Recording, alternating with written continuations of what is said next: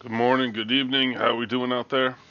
So today, I just got done installing the cartographer, and I've seen a lot of this on the Resonance channel and Voron Discord, and I wanted to kind of see for myself, what is it all about, and does it affect our resonance with the chip?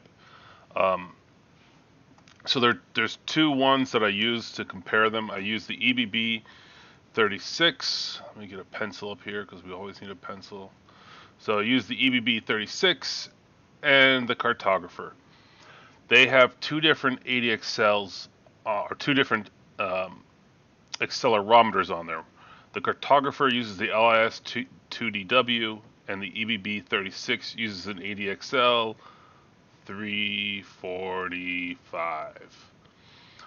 Uh, what will become evident is one is better for the complete resonance testing suite than the other. Um, so let's get into the resonance testing. We're using FrixX ShakeTune as always. It's probably the most comprehensive resonance testing suite out there. It does rely on Klipper as the back end, but it adds a lot more. So let's get into this here. Let me go down. All right, so this is the printer we're using. It's a Trident 350 serial 1190. It is my testing platform. This thing gets taken apart and put back together routinely. So currently what we're using to test is we have several mods. We're at CAN bus with the EBB36. The Zoll, I am using the Zoll carriage, and I will say that is a pain in the butt to get those cable or the belts just right on that or even on that with the little bar they have to do it. We're using 48 volt motors. The inverted electronics, as you can see, that Bolden tube holdy thingamajig, um, the Rama front eilers, the G2SA standalone extruder. I do have a wristwatch, a G2, but I haven't used it yet. We have the cartographer probe, and just for completeness, that's the version of Klipper and ShakeTune and cartographer that we're using for this. Uh, Now we got some side-by-side pictures in here, and I did forget to include a picture. Now I gotta find it. A lot of people ask how do I route my umbilical cables and all that jazz, and that is the picture I forgot to include. So we'll just go to Insert, New Slide, and there we go. We have to make sure everything's nice and pretty. And if there's any interest in this, I can post this to the Voron Discord, and you guys can take a look for yourself, or this file. So basically, what I got going on here is with my drawing pencil back. We'll use green this time. The Bowden tube goes over. It continues on over here. There are a zip tie that zip ties all three together here. Then I have my umbilical. If we go look at this picture here, you can't really see it, but the cartographer comes up. There is a slot in the Zoll X carriage mount to route the cable, so I routed it that way for the cartographer. Then it's zip tied. You can't see it, but it's zip tied right here on top. Only one zip tie there, and then it continues up. And then I have there's a zip tie here on my CAN bus to my the plastic EBB36 mount. Then another zip tie here, and then I zip tie to here. They're all three are there. Zip tie to here, and then I have one zip tie here where the cable then proceeds to fall into the depths behind everything. So this is actually behind the. We'll do it nice and pretty. It's actually behind the extrusion, and it goes into the pie. For the ADXL config, this is what I used to test it. So I did one run with the this was all not commented out, and the ADXL was commented out, and then I would just comment whatever one here, either ADXL chip or the LSI2DW or the ADXL to whichever one I was using. You could, I could have left these and just got rid of this altogether and just left them both there, and then just swapped it out here with these two comments. So this is actually the critical part, because this is telling which resonance tester you're using, which accelerometer you're using. So let's see here, what else we got going on. So these are the results. I got this, I did 1 or 2 passes of my belt shaper just to get them aligned in peak, or aligned in frequency. I wasn't too concerned about getting them 100%. There's a 34% delta in my amplitude, which is this right here. Delta. But I wasn't too concerned. I knew it'd be fine. Not worried about these guys here at all. Not too much worried. So this is the first foray into how the lis2dw is different. It's these guys here. You'll see that there is a lot of it's not ghosting, but it's like a false harmonic that's there, and that's because the lis2dw is limited in its frequency capture, and you can actually see that limitation here. So it really can't do the full 200 hertz. So it cuts things off. So whereas the ADX, we'll see it later, the ADXL will do this all the way to here. This is cutting off at about 195. That's going to be your limit. And that will come into play later when we do vibrations calibration. You can see also, if you didn't run belt shaper, you just run input shaper, you can see instantly you have this whole disco light show. It almost makes these spectrograms useless. I'm not an expert at reading these spectrograms, but it does make it tougher to see what's going on here. However, going to the important part, let's blow this guy up over here. Let's see if we can see that. You can see that my I'm getting MZV 0% vibrations at 1330 in X. And Y comes on the scene. You can see I'm also getting MZV at 0 vibrations at 5100 XL. The smoothing is a little high. It's all right. It's all right. At 12.12, my damping ratios at 0.042 and 0.55 are what you would expect on a Voron Core XY. This is what you would expect on any Trident or any V2, no matter the size. You're going to be getting somewhere around here. This is not necessarily what you would expect on a V0. So these graphs, let's just see if we can. Let's move this guy out of the way here for a second. We'll come over here. So you're not seeing too much. Okay? So this actually brings up let's get the eraser out here. Let's see if we can erase this stuff here. There's one thing in these, couple things in these graphs that it does. You'll see here, you get this low frequency. This low frequency here. This is an artifact of the lis2dw right here. So that's what we're going to see. We're going to see that and that. What else are we going to see here? There is also an so this is kind of like an offset. So this should be 0, but we're up about, I don't know, maybe a quarter. Let's see, a quarter of one of these blocks is offset here. And it's the whole graph. It's not just here, but it could just be here. I mean, I may not be able to see it there. We'll compare these graphs more in the down the line. But this is basically what we're seeing here. So this could either be real or not real. We'll know that more when we get to the ADXL, which is there. So this is our vibrations measurements. It all looks good.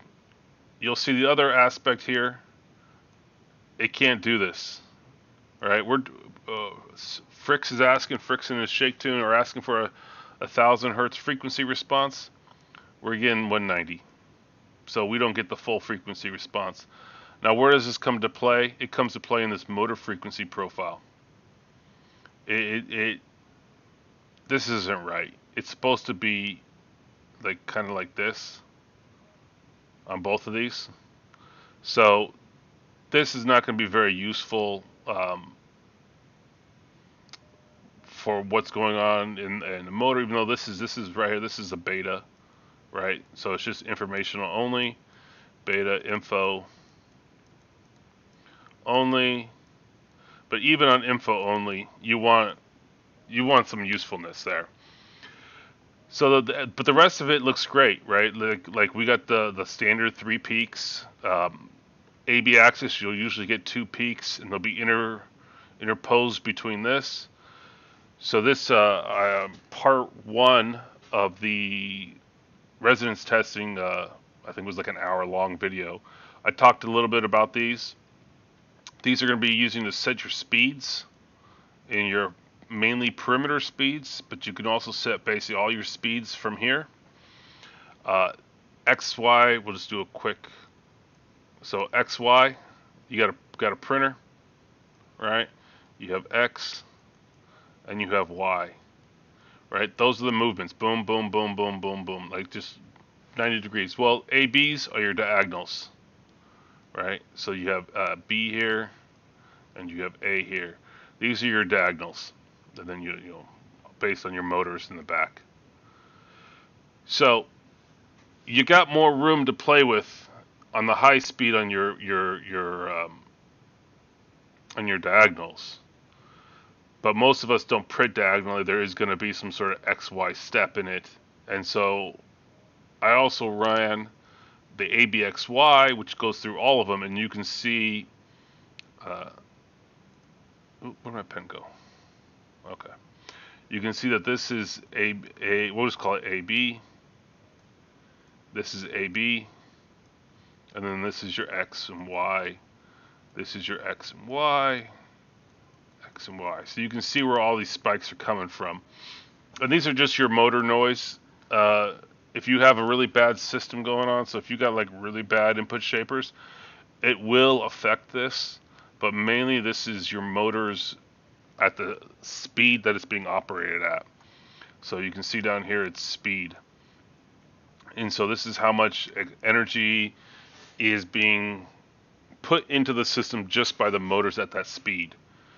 So it did change a little bit. Let's see here. What did it want? It said where basically 100 got cut off. It's about the same.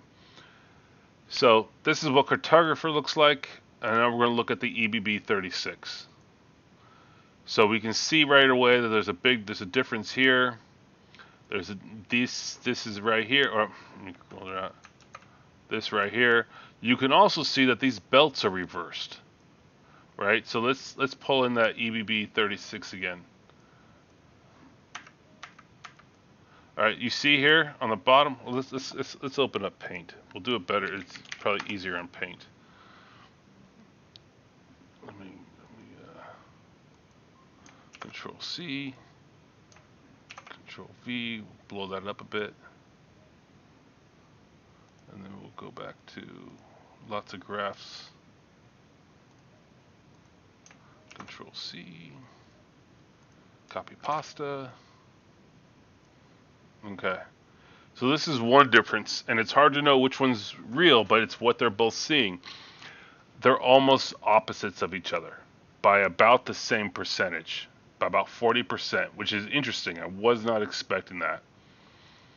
So we can see here that this right here is about equal to this, and that's 40% difference, right? But this is our A belt up here, and this is our B belt down here.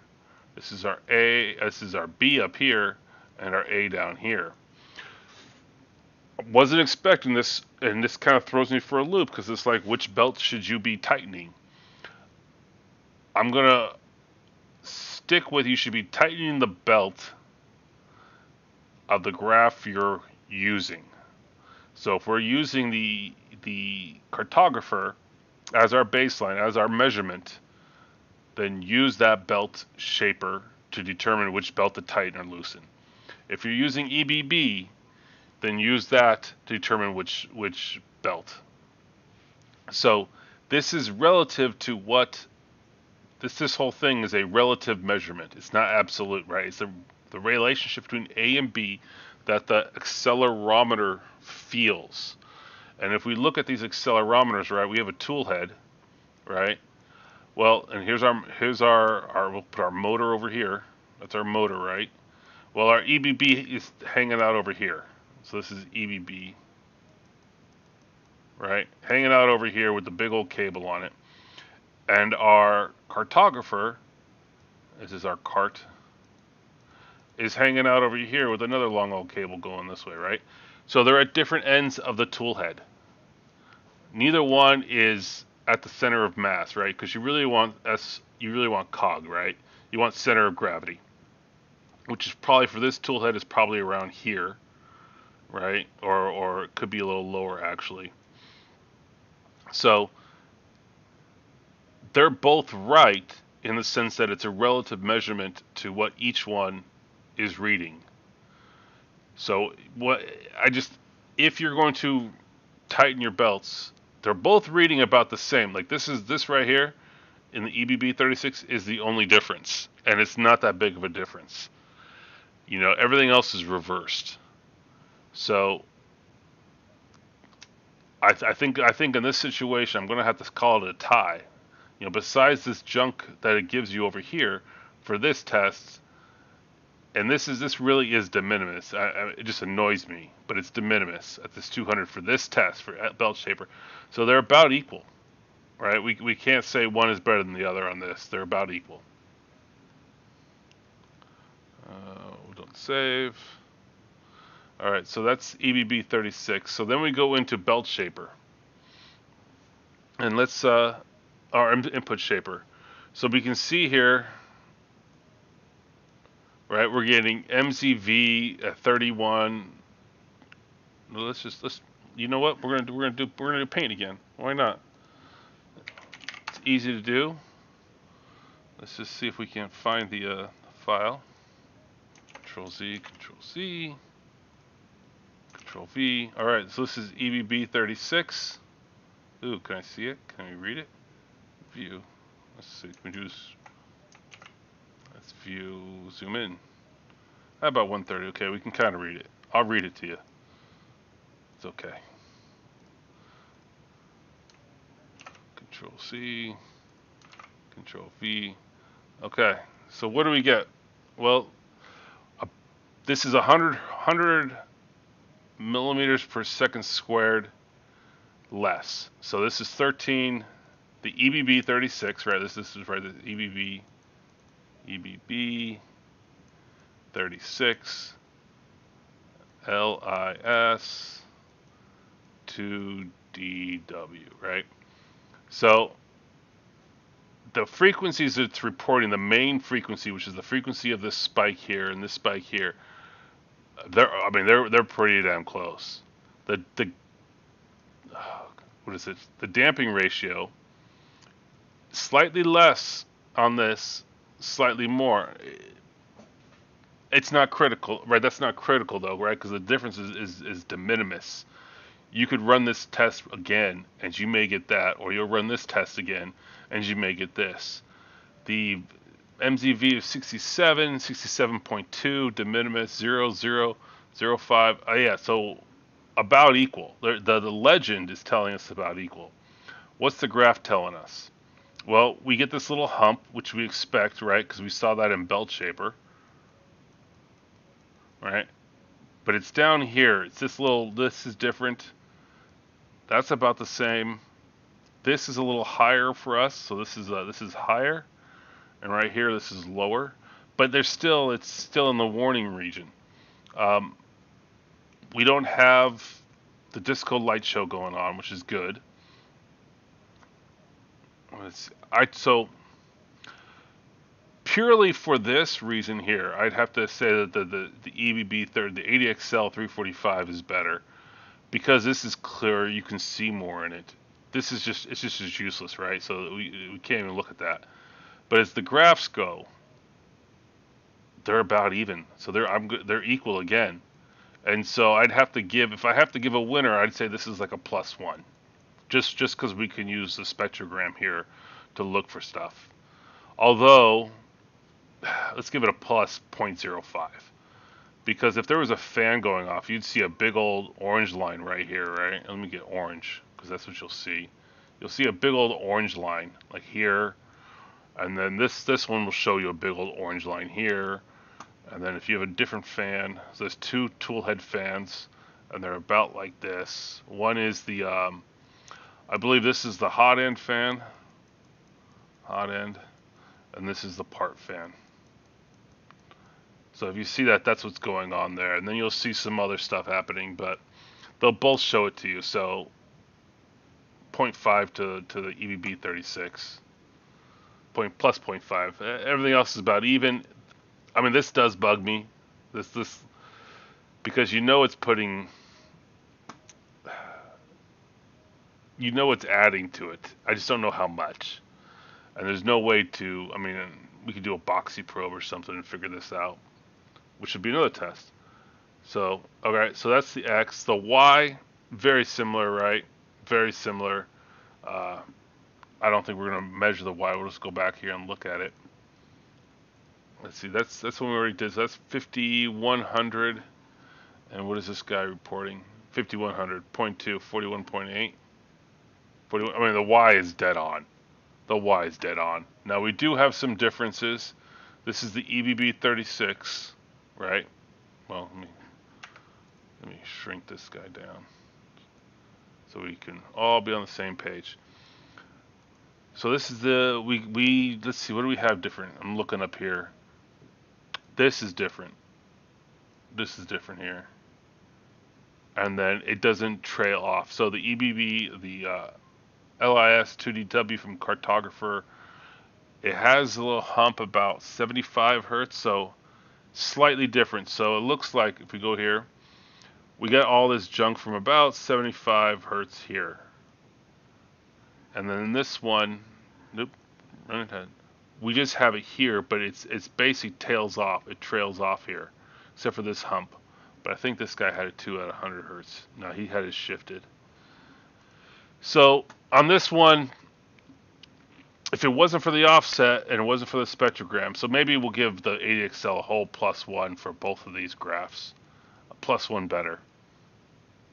The ADXL345 in the ebb36, right? Because we're not just comparing we are comparing the accelerometers they're using, but it's also the placement and what it's at, right? So if we go back to our, I would got rid of that, but one's on the tool head, above the tool head, one's below the tool head.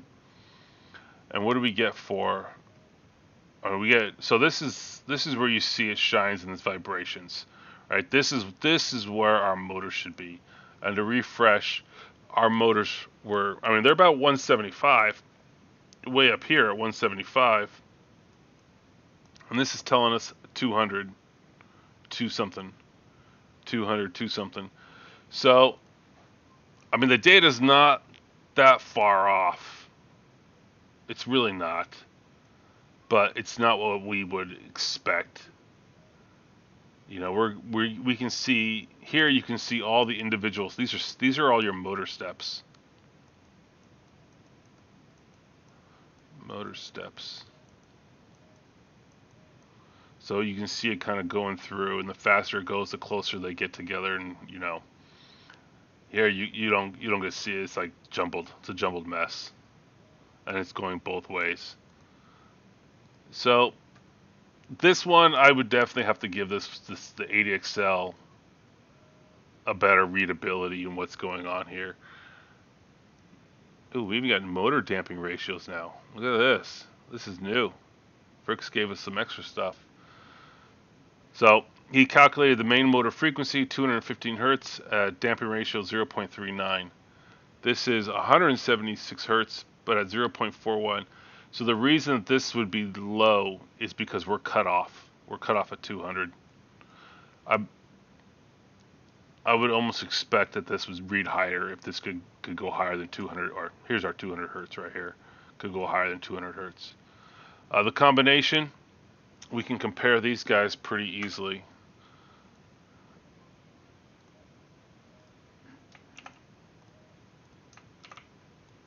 we go. We'll just do this.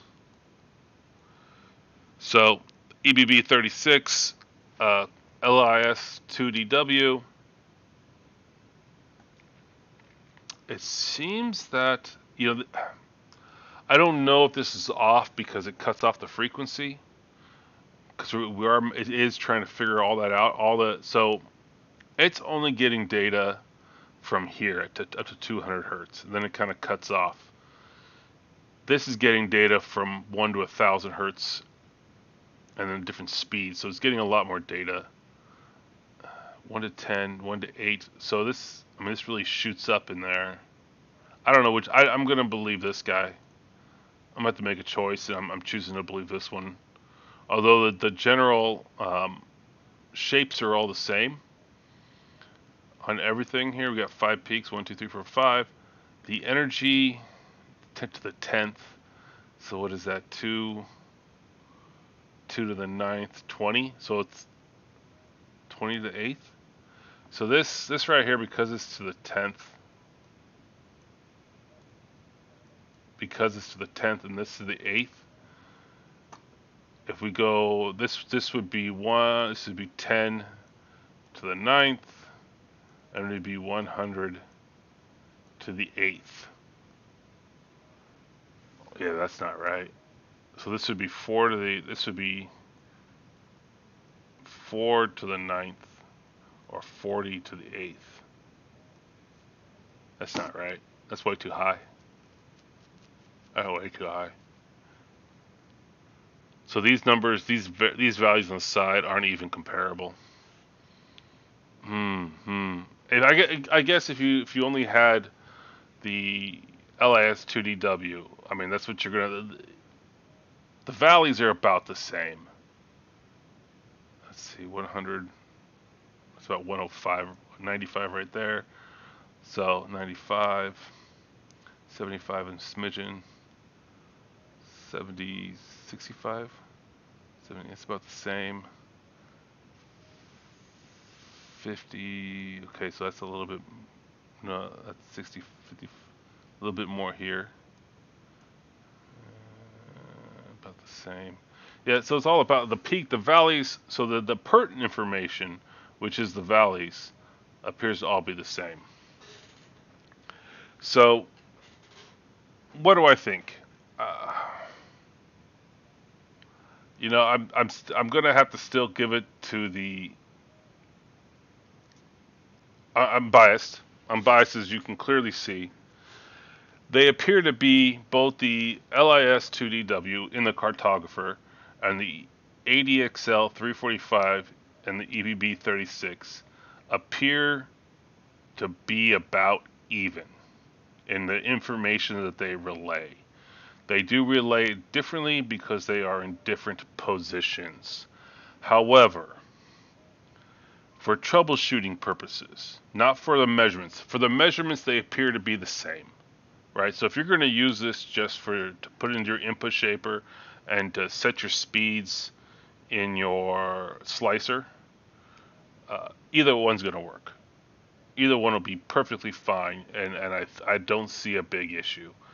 However, the caveat I'm going to throw in here is if you're using it for troubleshooting purposes, I would stick with the ADXL345. It's not cutting off frequencies. It's not adding the offset at the beginning. And why is this critical? Why am I harping on that? Because that's binding, right? If you've watched my other videos, where did my mouse go? This area right here, this is all binding, right? And it could be giving you a false flag. Maybe not. Maybe it does, right? I can't trust it to troubleshoot though, right? Because what if this peak is not 2 to the 6, right? What if it's 2 to the 5, right? Well, that means that this value here is coming up more because these margins are based off the peak number, and maybe it does something else. Or maybe there's something here, or something like that. How do I know what's real and not? And that's kind of my biggest pet peeve about the lis2dw.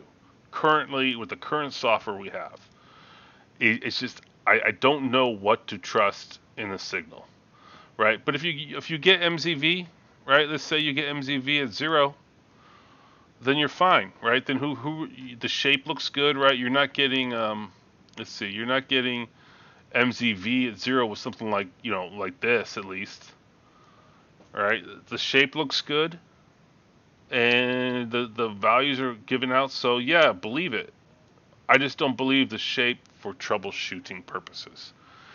So that's my big gripe, and that's my bias, clearly. Um, oh yeah, I had another slide here and I missed it. Uh, anyway, the tension was done using as my standard tensioning, um, using the PF makes tension tool, and then following that up with belt shaper on this. So that has been my at least my data that that I did for the test on, once again, limited data sets. I only did it on one printer, and I ran one shot of both of them, and that's it. But the PF makes tension tool, great tool. I don't get any money, no kickback from it. I just love it, and I think it works really well. So you tension your belts with the PF makes tension tool, then you come into belt shaper, and then you fine tune them. That's my little parting gift again. So anyway, hope this helps you guys in deciding, or at least giving you some more information.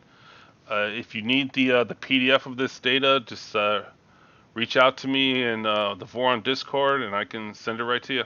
All right. Thanks, and have a good night or a good morning.